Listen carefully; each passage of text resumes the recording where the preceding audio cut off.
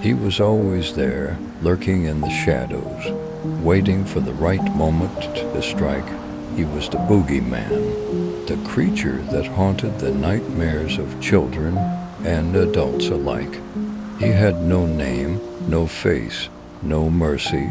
He fed on fear, and he was never satisfied. He had been around for centuries, moving from place to place, finding new victims to torment. He had many forms, many tricks, many ways to make people scream. He could be a dark figure in the corner of your eye, a whisper in your ear, a cold hand on your shoulder.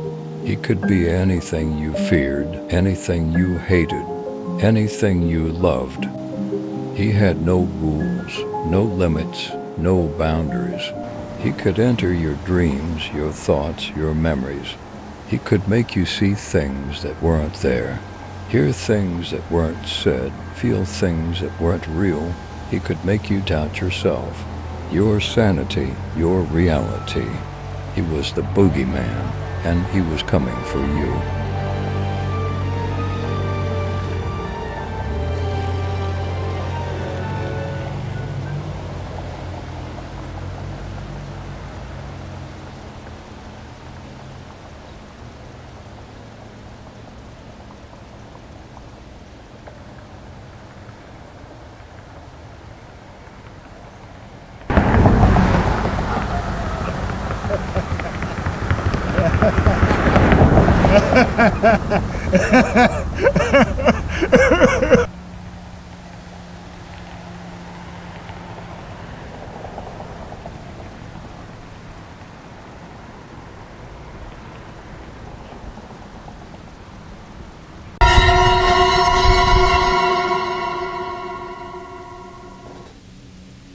Mr. Tinklejinx was always my best friend. I was about the age of 15. Up until then, I thought he was a real friend. But he started pulling out razor blades and switchblades, all kinds of weapons. And he started threatening my life. He told me he was going to kill me if I told my parents. So I went years and years without telling my parents about Mr. Tinklejinx until I was about the age of 15. Nah, I was 21. It's a lie I tell myself. Mr. Tinklejinx is a real menace.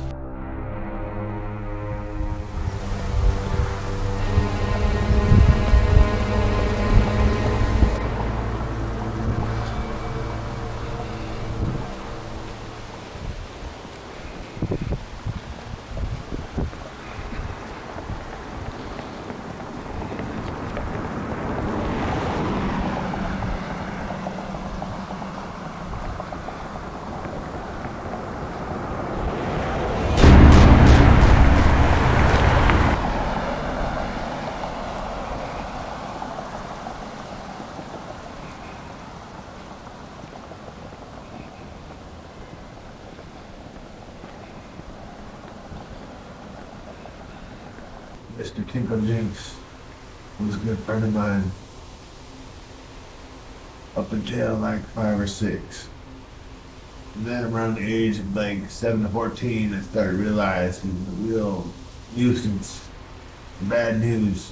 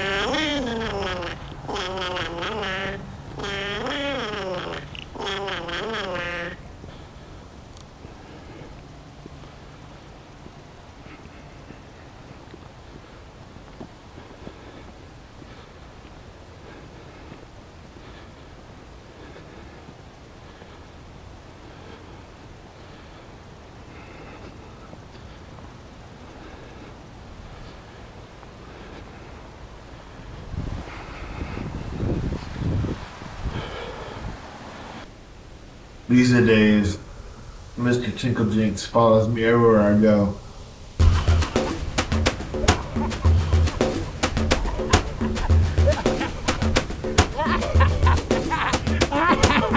I used to say, Mr. Tinklejinx, why are you wearing that funny makeup? Mr. Tinklejinx would just sit there and stare, as if he didn't know what I was talking about. It was like he didn't know he was wearing funny makeup. At first I thought it was like one of my uncles trying to prank me.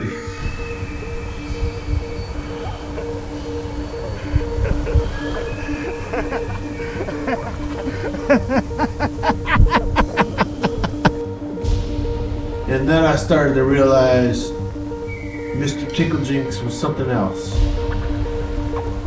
Something from another world. Something that wasn't supposed to exist in our world. Mr. Tinklejinx would follow me down the street. He'd pop out of my toy box. He would do weird gestures like, "Hello, it's me, Mr. Tinklejinx." And I would be like, I don't know who you are. I don't know what you want from me. I don't know why you bother me. But you are my best friend. And best friends stick together, right? And Mr. Tinklejinx would be like, "Pinky promise, I'll be your best friend forever." And I started to wonder, I'm like, am I going crazy? Is Mr. Tinklejinx a figment of my imagination? Is Mr. Tinklejinx some kind of alternate, like, extra personality I have? I didn't know what to think of Mr. Tinklejinx. All I knew, he scared me. And as I become an adult, I start to realize Mr. Tinklejinx ain't going away. Follows me down the street. He tries to find me anywhere I hide. He doesn't care. He ruins my relationships. Mr. Tinklejinx is a real son of a bitch. And that's all I know.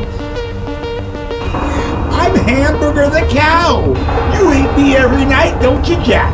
You love eating little animals. I'm Chucky the doll. Not that Chucky, Jack. That Chucky's scary. We're not scary, are we, Chucky? We're not scary at all. But what's scary is taking a beautiful animal and eating its blood and guts. I'm just joking, Jack. We'll be best friends forever. Eating meat, playing with dolls, playing with me, eating dolls, eating meat. I never wanted to eat meat. I swear. I swear, Mr. Tinklejinx made me do it. I was like, I don't want to eat cows. I don't want to eat pigs. I don't even want to eat chickens. But Mr. Tinklejinx is like, you gotta do it. You gotta feed your thirst for blood. And I was like, I don't want to do it. And my parents is like, you can't eat you gotta eat your meat. Eat that meat. And I was like, I'm not gonna do it. then I would see Mr. Eat it. Tinklejinx The on my name shoulder. Tinklejinx. And he'd Get be it like, right. Eat that cow. Eat that savory little Eat that cow. cow. And then all of a sudden, next thing I know, he'd be saying, you're a bloodthirsty killer. If you eat that cow, you are a murderer. And next thing I know, I was a murderer. And Mr. Tinklejinx, son of a bitch, got off the son of a bitch. As time went on, That's what I more and more, he started making fun of my speech I impediment. said I will play The fact that I couldn't say, play Tinklejinx. games, play hide and seek till And I the said, day you die. I didn't know what I said. But I'll When I was never a child. It die. was like Tinklejinx, Tinklejinx. Is that your real name? I don't know. Oh, But he started to is pick it? on me. Oh, what your Like a mommy bully and daddy in high named school. you, Jack? That's I not your started to- Jack. That's your name. I was getting Jack. more and more I've concerned. had so many And I started friends. to think- I forget their names. Say that, Sometimes I forget my own. Is it Fiddlesticks? Is it Rumpelstiltskin? No. Big old No, it's not Jack. That's not my name. You know my name, Jack, and you know I'll never leave you. Tinklejinx, Tinklejinx, Tinklejinx.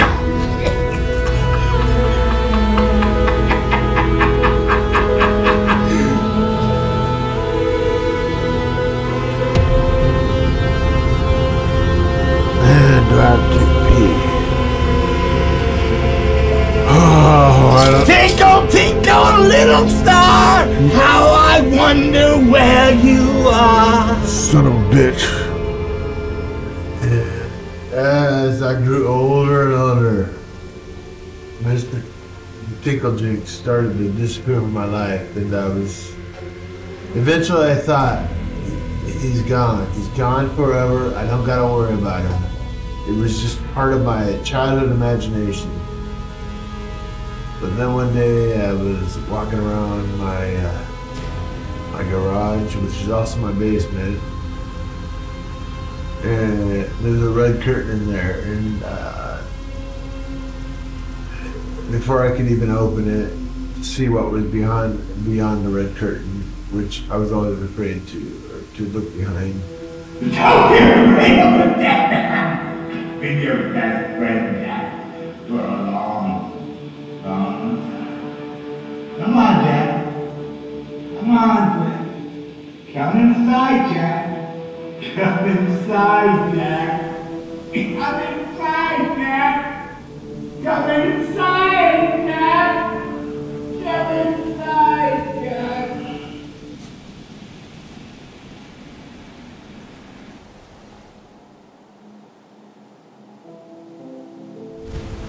Taking out the garbage, Jack? Maybe you should take out your parents, Jack. They've been garbage your entire life. But not me, Jack. I'm your friend, Jack. I'm your friend till the end. Get it? Chucky? Doll? Friend to the end? Oh, Jack! We have so many wonderful games to play together. You ever play hide and seek in hell, Jack?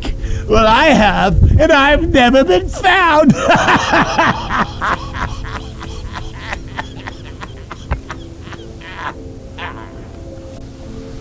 Hit a hole in one, Jack.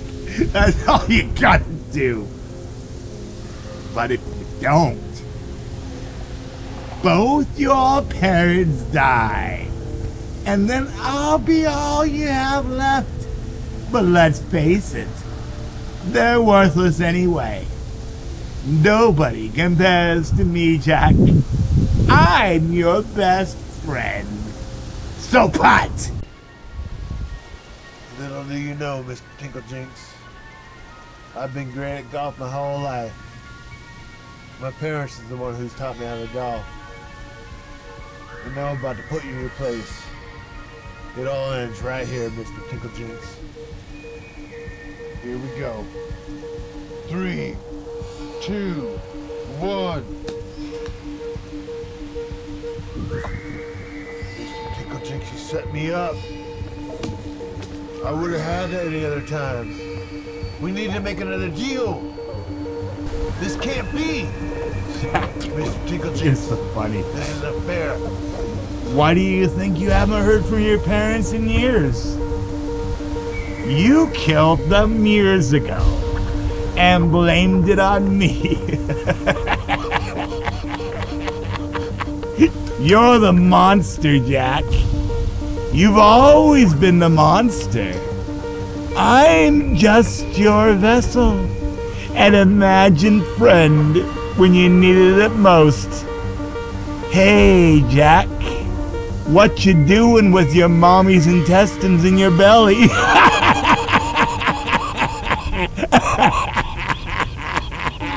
I don't know why I decided to step behind that red curtain, but I did.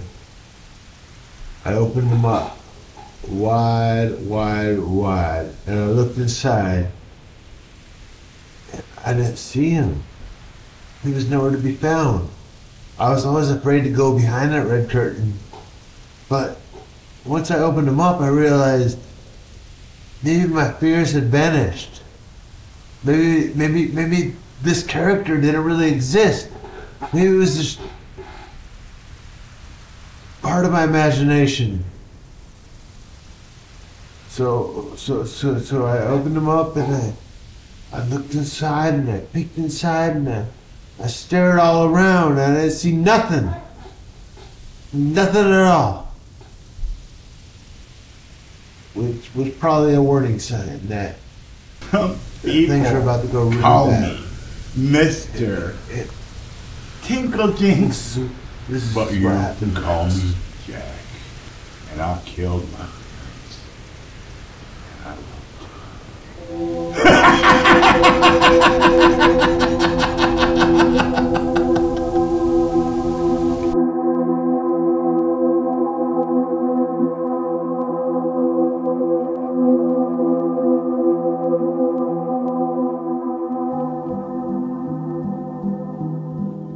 You can question the veracity of Jack's story. You can dismiss Mr. Tinklejinx as delusion. You can take comfort in the notion that the boogeyman doesn't exist, but the next time you hear the floorboards creak, or see a stranger in front of your home, or feel like someone is staring at you, remember that fairy tales are often based on reality. Go on, look out your window right now, unless you're afraid. You can always hide in the basement with Mr. Tinklejinx. Now, I hate to admit it, but this might be the last thing you ever hear from me. I'm ready to confront my demon. I'm ready to take him head on.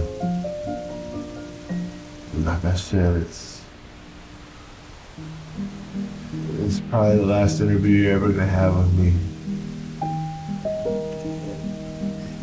If I don't come back, know that I lost this battle. I lost this battle trying to win. For the sake of humanity. For the sake of all the angels up there. For the sake of all the children who have evil imaginary friends. And for the sake of their parents who may suffer the same fate as my parents. This is for you. This is for me. This is for all of us. This is my final battle.